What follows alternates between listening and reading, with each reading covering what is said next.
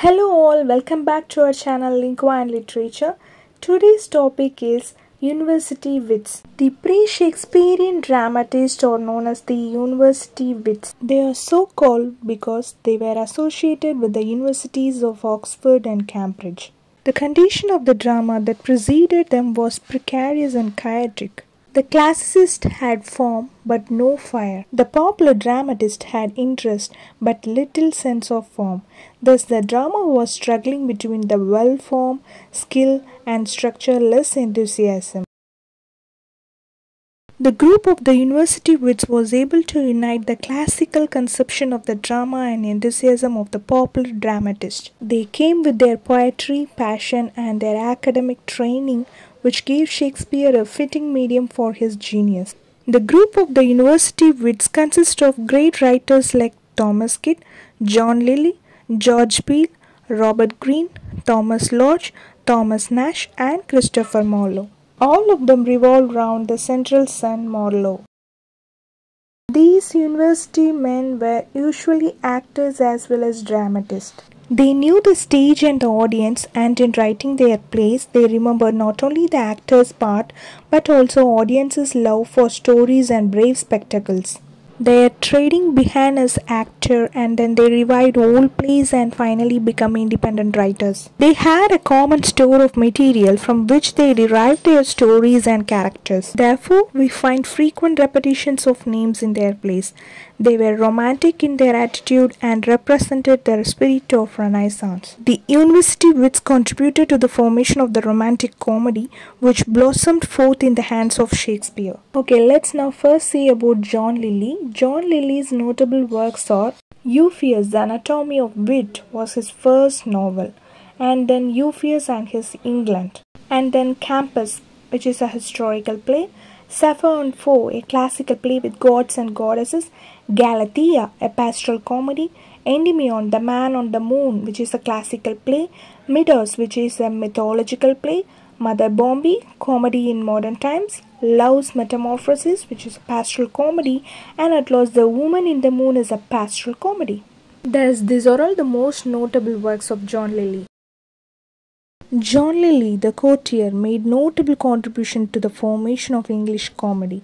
His comedies are romantic as well as witty. Lilly produced lighter verse well suited for the expression of lighter sentiments. He developed characters suited for romantic comedies. His greatest service to the drama consists in his writing plays in prose. His plays prepared a way of Shakespeare's A Midsummer's Night's Dream and As You Like It. Lilly is best known for his romantic prose work Euphues that gave English language euphuistic style.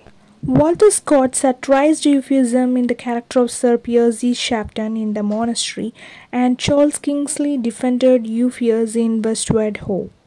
Lilly's The Woman in the Moon is a prose play influenced Shakespeare's Midsummer Night's Dream and As You Like It.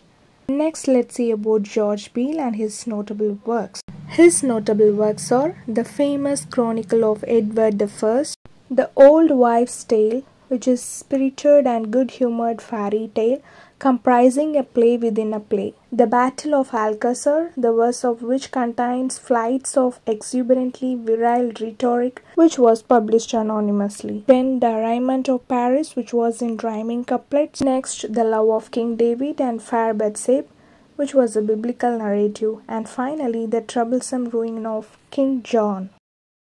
George Peele's comedies are both satirical and humorous. Peele made drama rich and decorative by his poetic wealth. Much of the sweetness of Shakespeare's plays was in existence in the plays of Peele. The Arraignment of Paris is a pastoral play in verse which celebrates Queen Elizabeth's beauty and virtue. The Old Wife's Tale is a play partially written in prose. It is a satire on romantic dramas of the time, the first English work of this kind. George Peele's work, The Troublesome Ruin of King John, which has become the source for Shakespeare's King John. Next, let's see about Robert Greene and his notable works. The Comical History of Alphonsus, the King of Aragon, wrote in the style of Christopher Marlowe's Tamburlaine. The National Biography calls Alphonsus a dreary imitation. The Honourable History of Friar Bacon and Friar Bungay have been a knockoff of Marlowe's Dr. Faustus, but it's a superior play. Next work was The Scottish History of James IV, which was a historical play and also an exceptional melodrama. And The History of Orlando Furioso, a parody of a Marlowean hero. And finally, A Looking Glass for London and England, which was written along with Thomas Lodge, which was highly didactic, and it is a biblical comedy with the comic elements. Robert Greene showed the way to Shakespeare. His works prepared the ground for the historical plays of Shakespeare. Robert Greene's Pondasto, or The Triumph of Time, is a prose romance which is a source for Shakespeare's Winter's Tale. Greene's Groat's Worth of Wit, Bought with a Million of Repentance, which is a prose tract in which Greene called Shakespeare an upstart crow beautified with own feathers. Fairy characters in his work The Scottish History of James IV Slain at Flodden inspired Shakespeare's use of fairies in A Midsummer's Night's Dream. Next, let's see about Christopher Marlowe. Marlowe's first play was Dido, Queen of Carthage, was written while he was a student. Tamburlaine the Great was written in 2 parts, which narrates the story of Scythian shepherd and his thirst for power. One of his most famous play, Dr. Faustus, is the story of a scholar and his quest for infinite knowledge and power, for which he sells his soul to the devil. His Jew of Malta is about one of the most unforgettable characters in world literature, who was Barabbas, a pure evil, a Machiavellian man. His Edward II is about a weak-willed king, a dramatic tension, individual needs and the community's demands between duty and desire. Hero and Leander is a mythological poem of 818 lines, and this unfinished poem was finished by George Chapman after Marlowe's death. It was Marlowe's Edward II which paved the way for Shakespeare's Richard II, and also raised subject matter of the drama to the higher plane. All of Marlowe's work paved the way for later tragedy. Marlowe renovated blank verse, which was described by Ben Jonson as made the mighty line, which fit for the expression of the highest thoughts. Next, let's see about Thomas Kidd. After Marlowe, Kidd is one who was influential writer of tragedy. His play, The Spanish Tragedy or Hieronymo is Mad Again, is a revenge tragedy. The revenge of Hieronymo, the Marshal of Spain, for the murder of his son Horatio, who was in love with Belimperia, by the Prince of Portugal and Belimperia's brother Lorenzo.